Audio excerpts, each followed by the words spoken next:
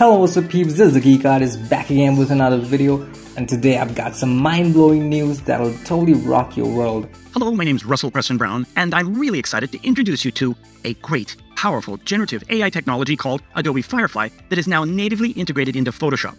This is fantastic. It's non-destructive, it's magical, you can enter in simple text prompts, and you can take an existing photograph that's yours and make it something really extra special. Photoshop just dropped their latest and greatest version, and let me tell you, it's packed with some seriously mind-blowing AI-powered features that'll take your photo editing game to a whole new level. Check this out. This time, I'm not going to enter anything in. I'm going to leave it blank and let the AI technology determine what is outside the boundary region. And there it is right there. Ladies and gentlemen, girls and boys, the sun has appeared. It has calculated the position of the sun. Unbelievable. Classic car from the 50s, and select Generate. It will now give us examples of generated cars. Let's take a look at the variations it's given us. And we're going to notice right off that it's added a shadow and it's placed the car right on the plane here. And let's type in reflection pool filled with blue water. That sounds great. Nice and simple, straightforward expressions. And then let's generate pool. Wow, look at that. I think it's this first pool. I want to point out something that's incredible here.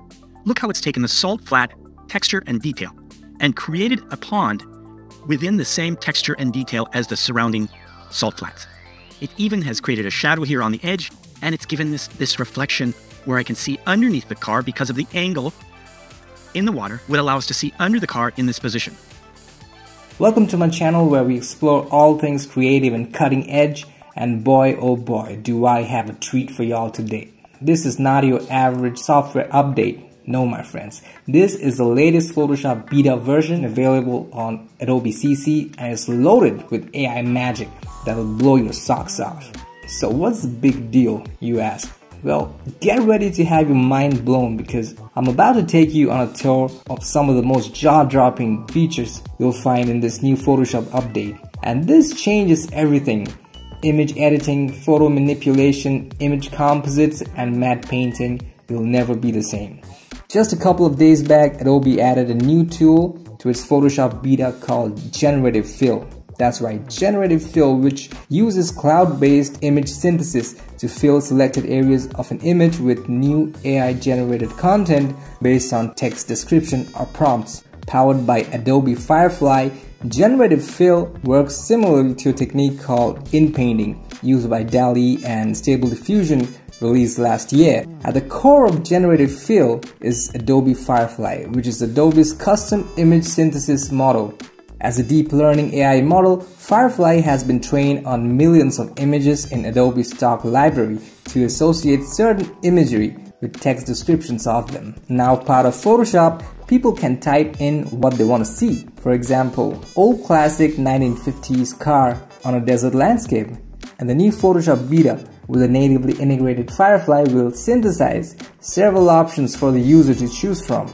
Generative Fil uses a well-known AI technique called inpainting to create a context-aware generation, and that seamlessly blends synthesized images into an existing image. To use Generative Fil, users select an area of an existing image they want to modify. After selecting it, a contextual taskbar pops up that allows users to type in a description of what they want to see generated in the selected area. Photoshop sends this data to Adobe's servers for processing, then returns results in the app. After generating, the user has the option to select between several options of generations or to create more options to browse through. And that's not all. Generative Fil isn't the only AI-powered feature added to Photoshop beta.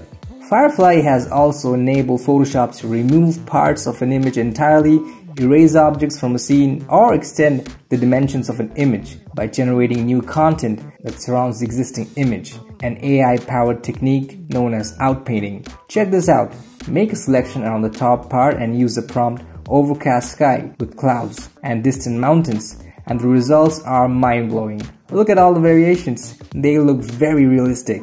Now some inpainting to add some elements in the background. Make a selection and use the prompt old broken down red barn, and Photoshop will create 3 amazing variations that will match the perspective, lighting, and everything else in the scene to make this into a realistic composite for this image. These features have been available on Lexica, Leonardo.ai, and OpenAI's DALL-E 2 image generator and editor since August of last year, and in various releases of Stable Diffusion since around the same time. So Adobe is just now catching up to adding them to its flagship image editor.